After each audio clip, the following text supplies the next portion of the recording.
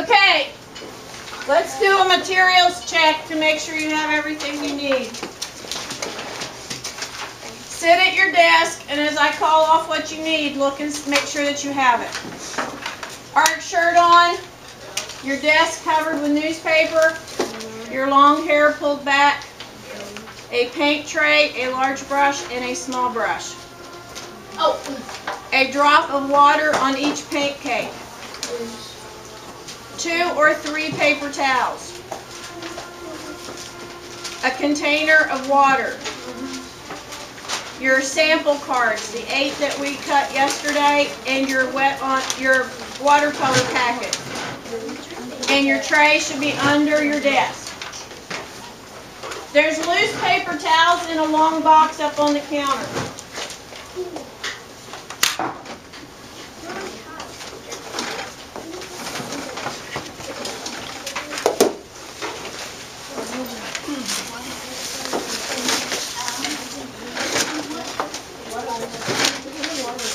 Hurry up, please. We're ready to start.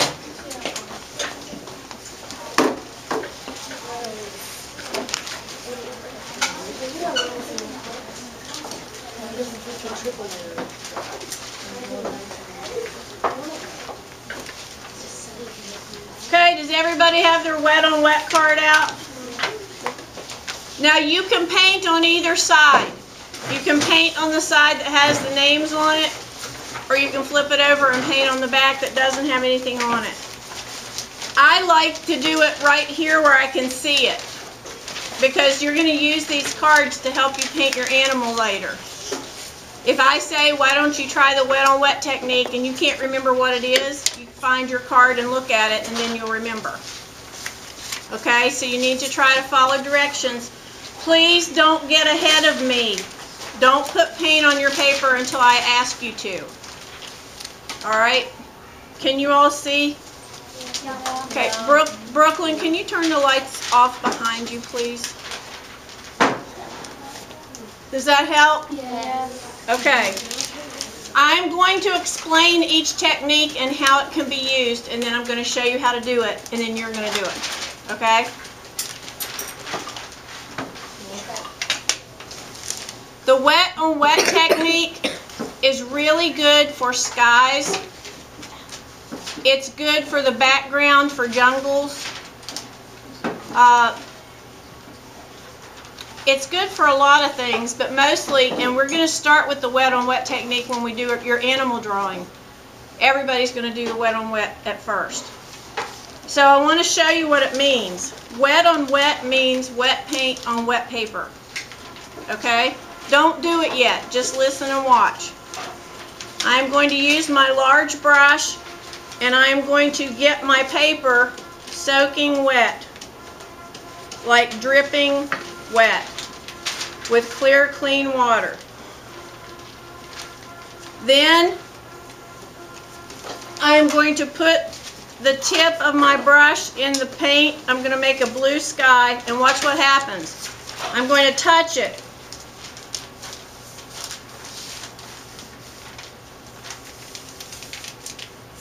And the water's going to carry it away. Now notice I didn't brush it. I just touched it. Then, if you want it to run a certain way, you can lift it, and can you see that? It's going to start to run. If you want it to go this way, it can go that way. And now look at my beautiful sky. Oh, you can't see it.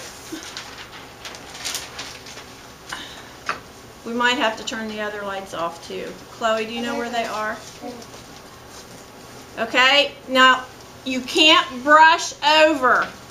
You have to touch it, and it's got to be wet enough so that the water, I'm going to hold it up, so that the water carries it away. Okay? So right now, I want you to paint your wet on wet card, please.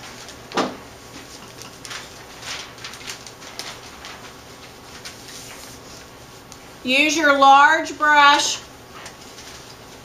Use clean water. Get your paper wet. And remember, you're just going to touch paint. You're not going to brush it on, you're just going to dab it on, and you're going to let the water carry it away. And if there's a certain way that you want it to go, you can lift your paper and have the water run the way you need it to.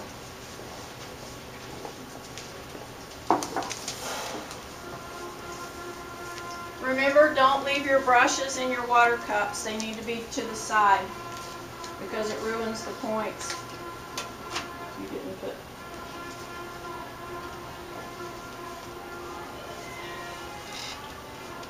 Your paint's not going to be ready. Isn't that cool? Now if it's not running the way you want, you can drip water right on top of it and then let it run.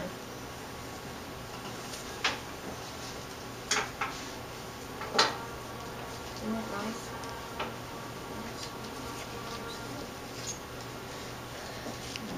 Your paper's a little dry, so what if you drip water like that? So you can make it run any way you want it to go. Okay. So I'm going to probably work better if your whole paper was wet. Yeah, it gets wet and then the water soaks in, and sometimes you have to add more water.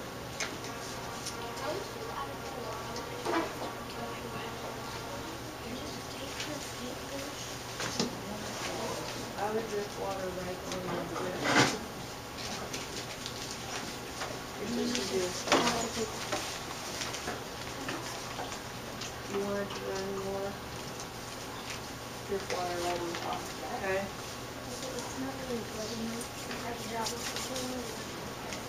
It's okay, but see where it stops right there? That means your paper was dry right there. Yeah, a little more water right there. Nice. Now, if you're doing a jungle scene, if you have an animal that has a jungle behind it, you're going to use greens and yellows in your wet on wet before we actually put bushes and trees in. Okay, so wet on wet is good for backgrounds and it's good for skies. Does anybody have any questions about wet on wet? Okay, I want you to gently pick it up and put it over in the corner where it can dry while we do our next one. You may want to rinse your brush out.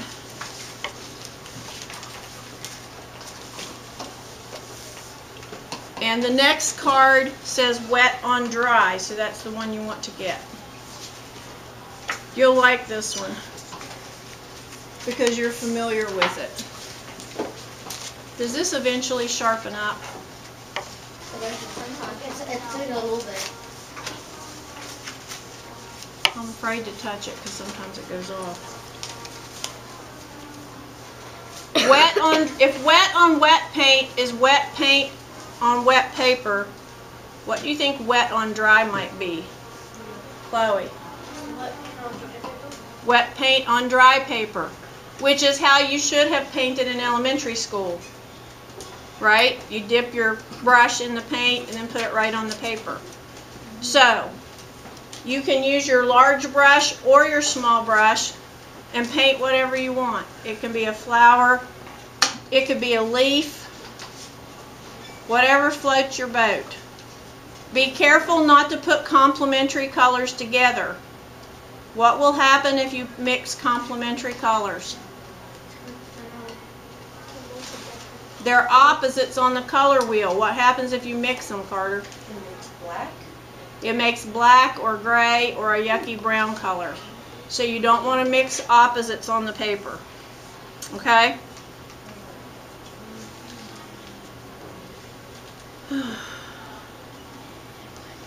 So you're just going to paint wet paint on dry paper.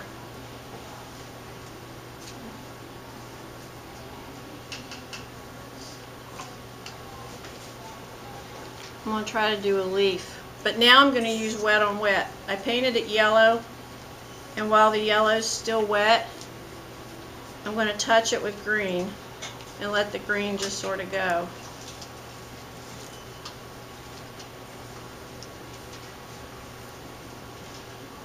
but you don't have to.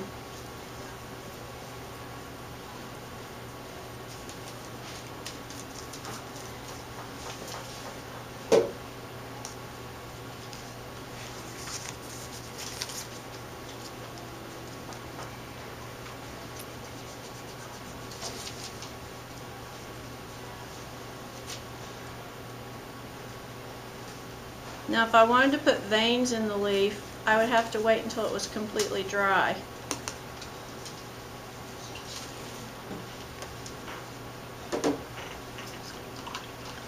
It can be a flower, it can be hearts. I don't want you to agonize over it. As long as it's wet paint on dry paper, it will be correct.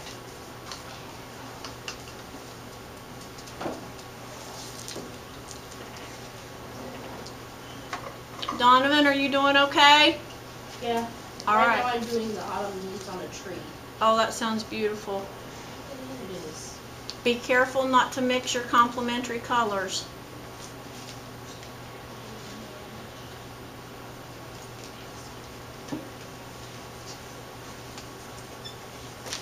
Donovan, did you paint the trunk of your tree yet? No, I'm still working on the leaves. Oh, okay. Well, if you want, just do the leaves, because the next thing we're going to do is going to show you how to do tree trunks that have texture in it. Okay, that'd be pretty darn useful. Okay. Get your dry brush. What do you think you have to have when you do the dry brush technique? A dry brush. A dry brush. You're going to use your large brush, rinse all the paint out of it, then you're going to squeeze every drop of water that you can back into the water cup, okay? Without breaking my brush. And then, because it's still wet, the easiest way to dry it is to go to a dry spot on the newspaper and do this back and forth until you don't see any wet streaks anymore. Does that make sense? Push sort of hard, go back and forth on the paper, and when you don't see those wet streaks, then it's probably dry enough.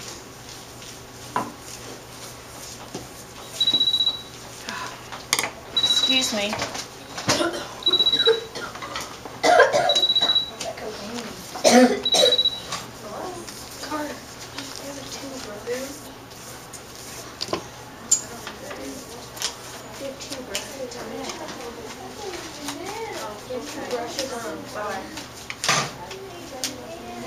Okay, so you should be working on getting your brushes dry. And I'm going to tell you what this is good for. It's good for fur. It's good for grass. It's good for tree trunks. It's good for anything that has texture. Do you know what texture is? Texture is how something feels, like smooth or soft or prickly, or how it looks like it feels. So you need your dry brush card, but don't do anything yet. Please just watch and listen, and then you can do it. I want to do a tree trunk, so I think I'm going to turn it vertically. And what I want is I want the paint just on the very, very tip of the brush. Don't do it though. Don't do it, don't do it. Not yet. And what I like to do first is I dip it in the paint, and then I dry it off a little bit on the newspaper to make sure that I didn't get too much paint. Now here's my tree trunk. Donovan, are you watching? Yes. Okay. See the white streaks that it leaves? Or can you? Yeah, I can see it.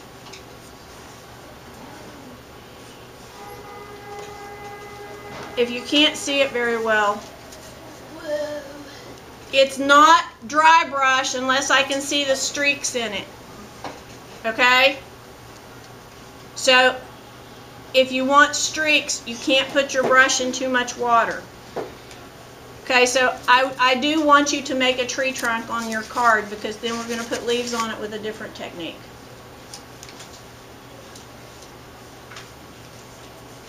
If you can't see the streaks, it's not dry brush. If you think you have too much paint on your paper, take some of the paint off on the newspaper.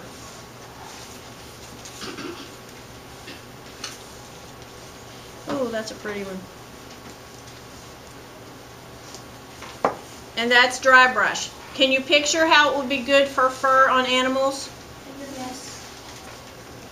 If you wanted to do grass, you could do grass. Actually, I'm going to get the brown off of here and show you about grass. Whenever you do anything green, you usually have to have a little bit of yellow behind it. So I'm going to dry brush some yellow. I'm going to just flick it like that to make grass around the tree. Then, without even washing the brush out, I'm going to dip it in green, and I'm going to flick over the yellow grass. And it makes it look 3D.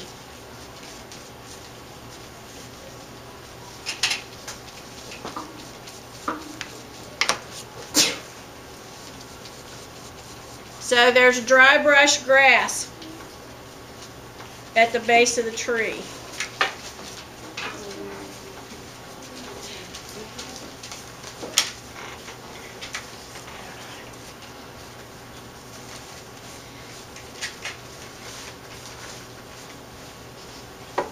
Now, because you took so long to get ready today, we're going to have to stop soon to clean up.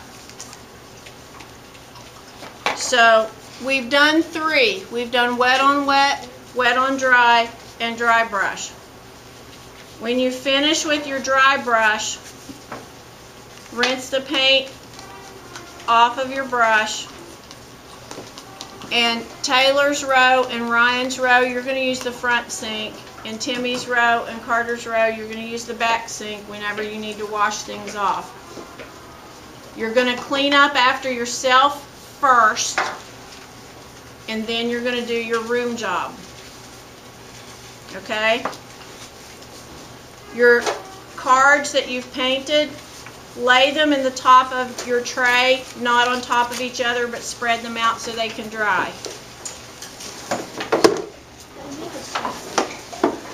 Oh. Okay, it's time to start cleaning up. We have 15 minutes. I want to make sure everybody understands what your room job is. If you don't, come and see me. Brooke, when you get done with that, come over here and I want to show you, okay?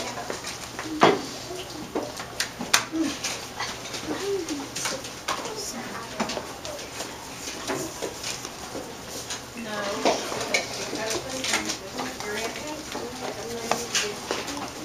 Remember to carry your paint tray open and face up so it doesn't drip.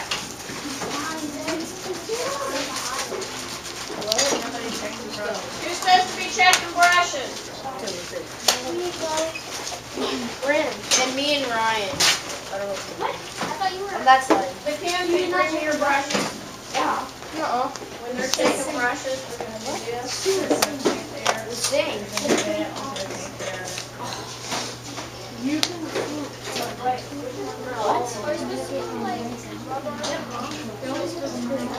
Yep. I can put someone page too. I'm not.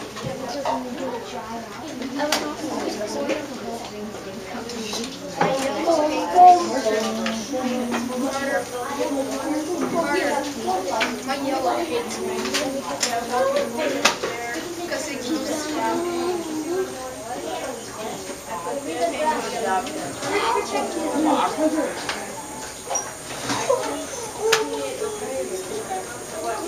They test it. And then after you tested everybody, you check the brushes and you know that you're bringing them down. Oh no!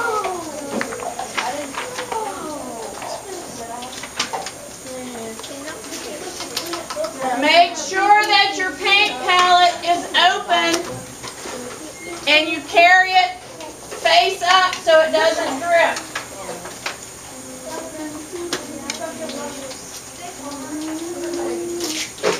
Carter, you can't empty the trash until all the newspapers are off the desk. Okay.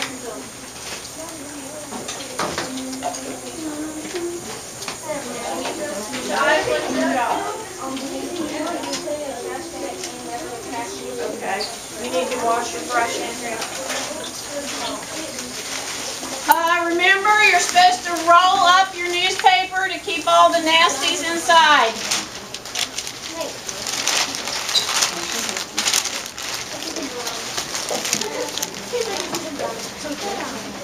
If you're ahead, help somebody else.